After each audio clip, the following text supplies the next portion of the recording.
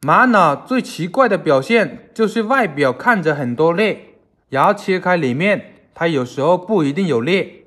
就好比这一块，从外表来看，简直就是蜘蛛网。这个石头已经给它切了一片下来，里面的惊喜还是有哦。来了喂，刚才一刀下去，没事的一瞬间啊，哇塞！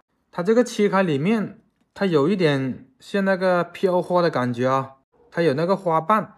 其实它里面这个花瓣是一些裂形成，然后经过很长的时间，它演变回来，它里面有些矿物的侵蚀吧，它就会出现这个颜色。因为很明显啊，像这些你看，它都没有玉化回来，它还是那些裂的表现啊。你看这一条裂，然后你看它就是这个花瓣，然后这一条也是，你看它是合不了在一起的，证明它是小裂。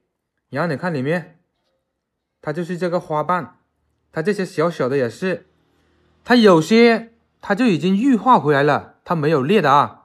比方说这个花瓣，它也是有颜色的啊。然后你看这个反光面，它这个就是合在一起了，它这个没有裂开。如果裂开的话，你这样子一看，它是挨不了一起的。玩石头，它的知识还是非常多的，主要是你没有去了解的话，你可能就不知道。石头还是很冰透啊，打个灯感受一下透光啊，然后这个透光非常的大的。好，如果你也喜欢石头的话，请关注小哥啦，每天与您分享美食啊。感谢你收看小哥的视频啊。